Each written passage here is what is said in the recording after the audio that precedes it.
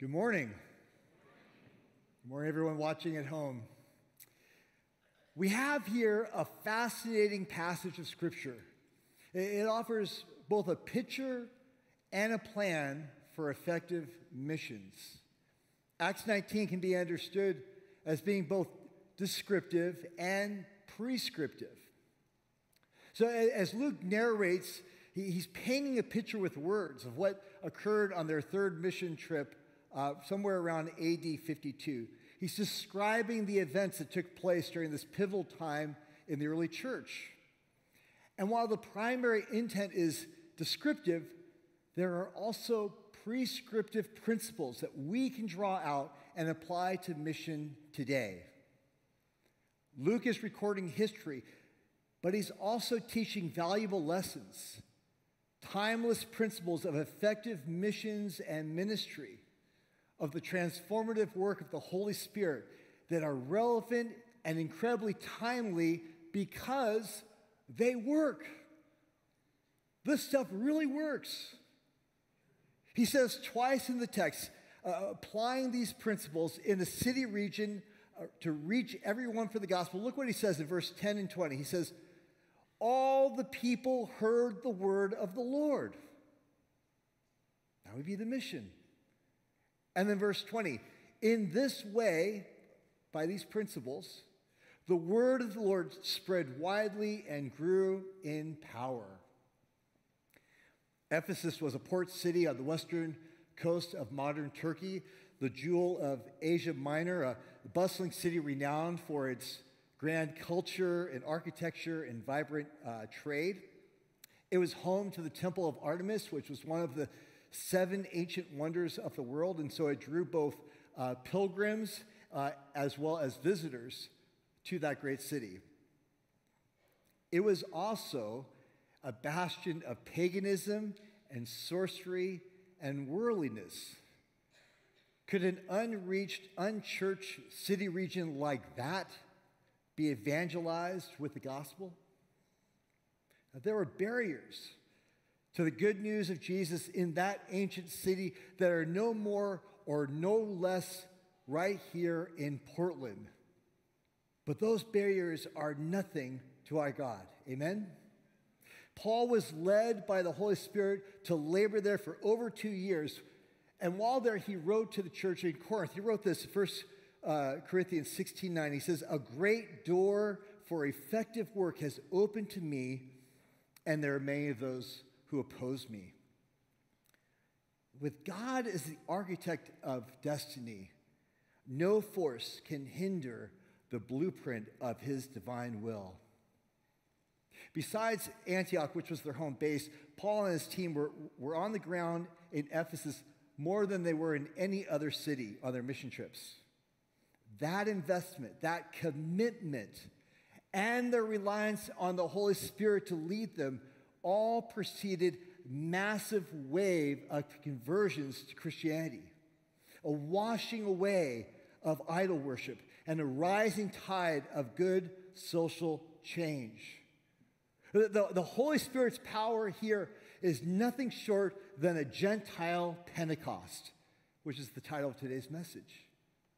My friends, we have here the New Testament strategic plan to reach a city with the gospel. It's absolutely critical that we know it and that we do it. So as we walk through the text, keep in mind both the historical context that's described and the pertinent implications that can be applied in our mission here at Village. Let's begin with verse 1. Paul arrives at the outskirts of the city, and there he finds 12 men described as disciples, which is a great start to the mission, right? Paul's mission was go and make disciples. Here he shows up on the outskirts of the city, and he's already got a dozen, right? But then he asks a question. Did you receive the Holy Spirit when you believed? They answered, no. We haven't even heard that there is a Holy Spirit. In other words, they had only heard the good news. They hadn't yet experienced the fullness of new life that flows from the good news. That there was a gap in their understanding of the full gospel. John the Baptist was a forerunner to Jesus, his cousin. He offered a baptism of repentance to prepare the people for the coming Messiah. But those who only knew John's baptism had not yet taken part in the full revelation of Christ Jesus and his Spirit. So John's baptism of preparation for what was to come, which was a baptism of participation, to participate in Christ through baptism. What we're going to do next Sunday, we're going to have baptisms right here. It means to publicly affirm one's faith and symbolically unite with him in his death, burial, and resurrection. And that signifies the believer's new life in Christ. Participation. Now, apparently, this gap in understanding was not uncommon. Notice the first question that he asks. Paul asked them this question, why? Because it's a reference here. Notice at the beginning of verse 1, it mentions Apollos in verse 1. In chapter 18, the previous chapter, we meet Apollos. He's a knowledgeable Egyptian-born pastor, but he only knew John's baptism until this wonderful, amazing couple, Aquila and Priscilla, explained the way of God more accurately to him. And then Luke writes that he was filled with the Holy Spirit to great effect in understanding the gospel, experiencing new life completely. It's not just about knowing things about God. It's about being known by God and knowing God personally. We haven't even heard that there is a Holy Spirit. They'd been prepared for what was to come by focusing on repentance, by recognizing their need for God. Being filled with the Holy Spirit means experiencing a profound resurrection presence and empowerment of God, guiding, transforming a person's life.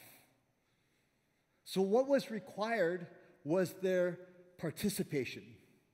So next Sunday, as our pastor is baptized, they will say, buried with Christ in his baptism, raised to walk in newness of life.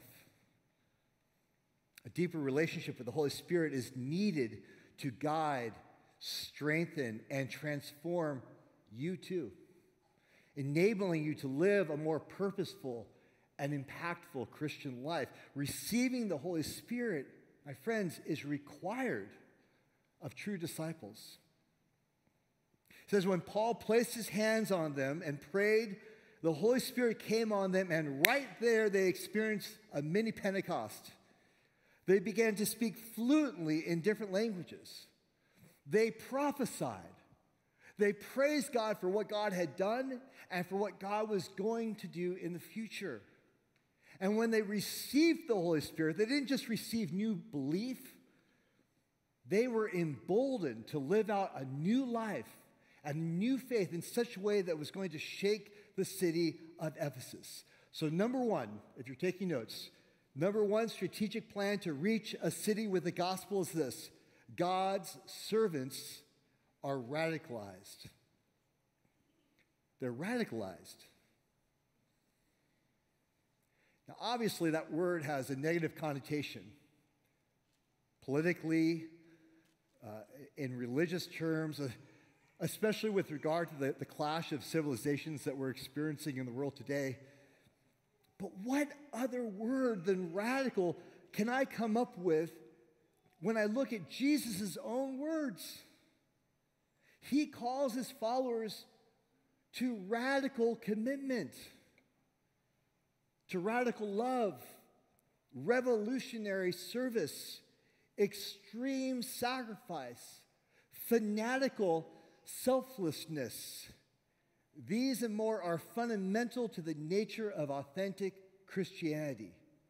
Genuine conversion, it often leads to profound internal transformation and not just behavioral changes, to real transformation inside. In order to reach our region with the gospel, we need to see people convert, discipled, and equipped and sent out as spirit-filled radicals. People with values and desires to live changed lives. Give me 12 radical disciples for Christ, and we'll reach all of Oregon. Have you, my friend, experienced repentance and preparation? Or have you also stepped into your new identity, empowered participants in the kingdom of God? Have you been filled with the Holy Ghost? I want to encourage you, beloved, this can be your experience, and this is how you'll know. This is what it's seen. It's seen in the consistency of new Christ-like character over time. And what then motivates you shifts from self-centeredness to serving others, the loving God and loving other people. It shifts in an awareness of a deepening sense of Christ's resurrection presence that forms new purposes. It's beyond a momentary mountaintop experience. It's seen over the long haul. Number one, God's servants are radicalized. Number two, God's word is proclaimed. We're in verses 8 to 10 if you're following along. Paul followed his tried and true pattern. Whenever he went into a city, where would he start? He'd start in the synagogue, the Jewish house of worship. And verse 8 says, he spoke boldly there for 3 months, arguing persuasively about the kingdom of God. Preaching the gospel is essential because it conveys the transformative power of God's salvation, which can't be fully understood through good deeds alone. While acts of kindness reflect Christ's love, it's the message of God's word that offers hope and eternal life and guides people into relationship with their Creator. Gospel mission without preaching. People may miss the vital understanding of salvation and the hope found in Jesus. And that reduces the message to mere moralism, not spiritual transformation. And so Paul preached boldly about our blood-bought salvation. He preached the cross. And how did it go? How did it go over? Not so great. Luke writes, some became obstinate, stubbornly refusing to change their minds. And worse than that, it says they maligned the way. Some hardened their hearts, and maligned the way means they spoke ill of Christians and the Christian faith. They rejected both the message and the messengers. Now, despite this opposition, the word continued to spread and gain influence throughout the region. I will say, even the best communicator, the most gifted preacher, can't change a hardened heart. Only God can do that. So Paul did what he always did when the word was rejected. He moved on. If they resist the word of God, proclaimed honestly, clearly, persuasively for 3 months or 3 years, it may be time to move on. And that's what he did. But where did Paul go next to proclaim God's word? Notice what he did, something novel. He didn't leave the city. Instead, he did the most unusual thing by renting a public hall. Look again with me at verse 9b. When we say A or B, it usually means the second half of a verse. So there's part A would be the first part of the sentence. This is verse 9b. It says, so Paul left them. He took the disciples with him and had discussions daily in the lecture hall of Tyrannus. This served as a gathering place for discussion, dialogue, and debate in the city of Ephesus. And it allowed Paul to engage both locals and visitors. Scholars have found historical records that a report that during the midday siesta, when people would have a break from work and they'd go home and have a light meal or take a nap or spend time with family and friends, they also would come to this hall to listen to midday lectures. This venue became a most significant center for spreading the Christian message in Ephesus and the surrounding region. So let's imagine for a moment that our whole congregation right now is strategically planning how to reach a city and a region with the gospel. And you have two options. Option A, 3 months speaking once a week to religious people. And we're going to vote. Option A, speaking for 3 months, once a week to a bunch of religious people. Option B, 5 hours a day, 6 days a week, 52 weeks a year for 2 years of teaching and preaching and dialoguing with non-believers in the heart of the city. That's 3,120 hours proclaiming the Word of God. What an investment. Now, years later, when the church in Ephesus is well established and grown to be quite a major church, Paul will write a letter called the letter to the Ephesians. And at the end of that letter, a church that was vast and huge, he writes this in Ephesians 6, 19 and 20. He asks for prayer. He says, "Pray also for me, that whenever I speak, words may be given me so that I will fearlessly make known the mystery of the gospel, for which I am an ambassador in chains. Pray that I may declare it fearlessly as I should." That humbles me and inspires me. Lord God, may we pastors fearlessly make known the mystery of the gospel. Help us to use any means necessary at any cost. Paul was in chains when he wrote that. This text suggests that the church can thrive outside traditional settings. It also emphasizes the importance of adaptability in our mission efforts. What possible new methods of reaching out and learning that can foster deeper connections among people in an increasingly secular world may the Holy Spirit be leading us to employ and engage our community? The potential for transformation exists wherever the gospel is authentically lived out and accurately proclaimed. Number one, Jesus' followers are radicalized, God's word is proclaimed, and number three, God's power is demonstrated. Look at verses 11 and on, 11 to 16. I'll read verses 11 and 12. God did extraordinary miracles through Paul, so that even handkerchiefs and aprons that had touched him were taken to the sick, and their illnesses were cured, and evil spirits left them. In the bustling heart of the city, God's unleashed extraordinary miracles through his faithful servant Paul, that handkerchiefs and aprons, mere fabric, became channels of divine power, healing the sick, casting out evil spirits with a single touch. Just imagine the awe as people rush to witness these miracles, their lives transformed, all in the name of Jesus. I went to Jerusalem in 2014.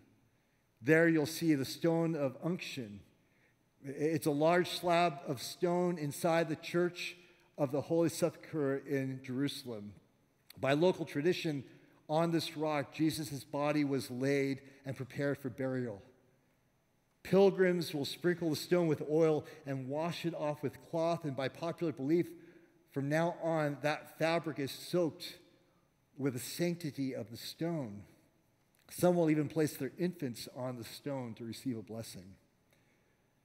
I witnessed very sincere, genuine believers there touching the stone. I witnessed people with a box of scarves and an empty box, quickly rubbing and putting it in the next box to be taken, distributed, maybe sold. Now notice, Paul was not selling anything. He was no con artist, no. This was pure, unadulterated demonstration of the Spirit's power. It wasn't Paul, it wasn't the fabric that had the power, it was the Spirit power being demonstrated. God's resurrection presence, it's active today, though it may not always manifest in miraculous ways. And I've never have witnessed miracles that we see here in Acts 19. Yeah, I see his power transforming lives, answering prayers, the way he provides supernatural comfort and healing in everyday circumstances, the power of a congregation praying in unison. While we may not witness the same dramatic miracles, trust that God is still working wonderful miracles. Amen? Amen. Now notice the contrast between authentic spiritual authority and counterfeit practices. While Paul's ministering was rooted in a deep relationship with Jesus, and he's empowered by his Spirit, see what happens when others attempt to wield spiritual authority without a true connection with God. So along come the 7 sons of Sceva. Sounds like a heavy metal band, doesn't it? Meow, 7 sons of Sceva. Back then, your name really meant something.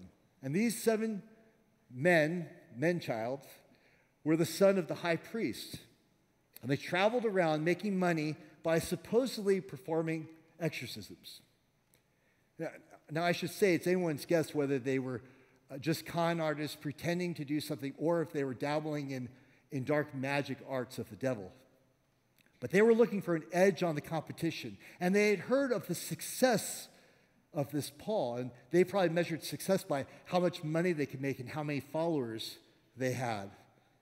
So these dimwits say, let's give it a try. So they start going around saying, in the name of Jesus whom Paul preaches, I command you to come out. The ensuing chaos reveals the authority of Jesus is appointed to only qualified individuals and the futility of trying to harness his power for personal gain. Look what happens in verse 15. The man who's possessed by an evil spirit, it says he responds to them when they're trying to cast him out. It says, Jesus I know, Paul I know about, but who are you? And then the man possessed by this spirit is somehow given incredible strength, and he overpowers all 7 of them and beats them, and they go running out of the house bloodied and naked, which is a little humorous, but it's also quite a warning. The point is, they were trying to exercise an external life in God, but they didn't have the inner life that corresponded with it. And the results were disastrous. Ministers who have no inner life with God should not be engaged in external ministry.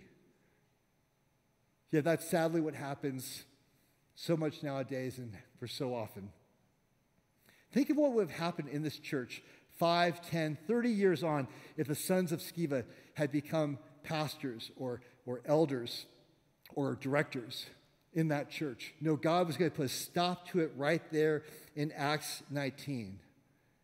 What a mess they would have been in if these 7 had become leaders. The sons of Sceva represent those who engage in religious activities without the inner transformation that comes from knowing Christ personally. Their failure serves as a stark warning.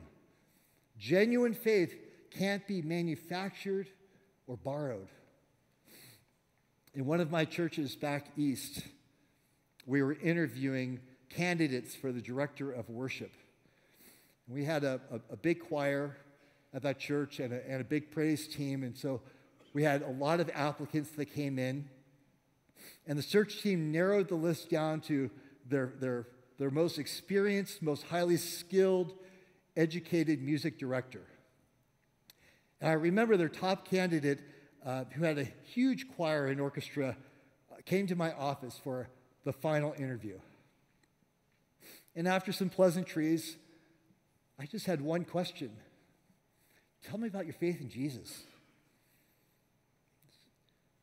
Tell me your testimony. You know what the maestro said to me, his answer? Something like, well, religion has always played a part in my life. I enjoy very much working in the church. I feel comfortable working here. I was trying to throw the brother a bone. Like, come on. He could not articulate a life of walking with the Lord. And he did not get that job. Because it's more than a job. Ministry is a lifestyle. A genuine Christian pastor must be grounded in Scripture, care deeply for their congregation, exemplify humility and integrity in their service. And we must rely on the power of Jesus in our lives and not try to operate in our own strength. Amen? Amen. Please pray for us pastors. When we embody authentic faith, then God's power is demonstrated, not only transforming us as those that have the privilege to serve, but transforming a congregation. So number one, Jesus' followers are regularized. Number two, the word of God is proclaimed. Number three, God's power is demonstrated. And four, and final point, God's people are transformed. Notice what happened after this incident with a severe beating. We're looking at verses 17 to 20. When news spread of the incident, it says throughout Ephesus, it says that all of the Ephesians, Jews and Greeks alike, it says this, verse 17, they were all seized with fear, and the name of the Lord was held in high regard. That's not exactly what we're looking for as a mission report when we come back on missions, right? How did it go on your mission trip? Everyone was seared with fear. Seized with fear, I should say. And panic. No, in fact, if you keep reading, this movement will lead to riots in the streets of Ephesus. We see here the profound impact of God's power as both fear and reverence spread among the people, witnessing the miracles through Paul and the fallout of the false prophets, positive and negative.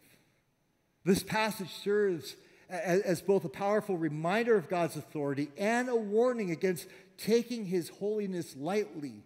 Approach him, my friends, with awe and respect in your lives. Now look what happened next. It says the people started confessing their sins and divulging their wicked practices. Look at verse 18. Which people were confessing and doing these things? It's believers. This is remarkable. People who claim to be believers, followers of Jesus, are in view here. Notice and underline, if you have your own text, many of those who believed now, underline now, came and openly confessed their sins and renounced their practices. This situation hit the believers there. Listen, village, for all of us here listening, all of us watching it online, no matter how long you've gone to church, you still need to repent and ask God to examine your life. And every revival has started in the church. These people had heard the message of Paul. They had confessed faith, but they were still secretly practicing witchcraft. And it says that they brought all that junk together and burned it in public. And I love that the Apostle Paul says the value of those items, to really make it grounded. In today's dollars, it would be about $7 million worth of junk. Not resold, not stashed away, burned publicly. God's people were transformed. These baby Christians in Ephesus responded, and it symbolized a radical break from their past. There was no turning back. This act of repentance and devotion marked a profound turning point in the book of Acts. This is the moment when the spread of the gospel reached a new level of influence in a major Gentile cultural and religious center. What makes it unique is the dramatic shift it represents. Not only is the word of the Lord spreading, but it's so undeniable it leads to significant change and confrontations with entrenched pagan practices, setting the stage for the church's expansion and growth.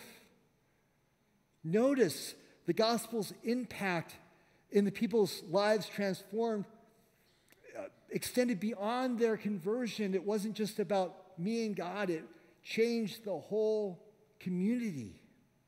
It challenged social norms and values. When people genuinely encounter Jesus, it can lead to collective repentance. Shifts in community practices were seen here in Ephesus. Friends, this is what revival looks like. Historically, revivals have always started in the church. The First and Second Great Awakening, the Korean and Welsh revivals around the turn of the century, the Azusa Street revival in Los Angeles, the Argentina revival in the 1970s, just to name a few. I'm talking about transformation not merely of personal morality, but a deep engagement with the cultural fabric of the city. Now, right now, is time to pray that God would demonstrate his power here and now. Let's pray for transformation right here and now, that all who hear my voice, someone here in this room, in this sacred space, right now will pray. I pray that you decide right now to leave behind that bad habit. Delete that bad influence that you know is harmful or is contrary to being a follower of Jesus. Whatever it is, in Jesus' name, an addiction, a toxic relationship, unethical business practices, cheating on your homework. You once thought it was harmless, but now you know and you see how destructive it is. Leave it now in Jesus' name. As we conclude, let me ask a series of questions, a few questions for you to consider during our reflection time, and we'll close with this. Are you ready to experience our own Pentecost here and now? Surrendering our past to embrace the new life God offers. Just as the 12 needed to move past John's baptism to the fullness of the Holy Spirit, we are called to deeper waters of relationship with Jesus and to use our spiritual gifts for good. So my next question, do you desire to be a channel for his transformative power? Where has God placed you Monday through Friday? Why there? Why do you work there? Why are you there all week? For what purpose? At work, at home, wherever it may be, why has God placed you there? Are you using your position for his mission, or will you waste it? Will you waste the opportunity? Look to see what he's already doing and ask, how can I help? The last question for today is this. Are you willing to let go and ask the Holy Spirit to transform yourself and those around you and all of us? Village Church, let's continue to foster a church culture where everyone feels valued, regardless of their background. Let's continue to create new, innovative opportunities for service and missions. And let's pray for the Holy Spirit to do what only he can do in our church. And at the end of the day, how will we know that our efforts are any good? How will we know? if all of our investment in mission was worth it. Look again at verse 20. In this way, the word of the Lord spread widely and grew in power. This is what real power looks like in the book of Acts. This is the power of the outpouring of the Holy Spirit. There's power in the blood of Jesus Christ. Power to rescue, power to bind, and power to free, power to heal, power to restore, power to redeem, and power to reach. There's power, wonder-working power in the blood of the Lamb.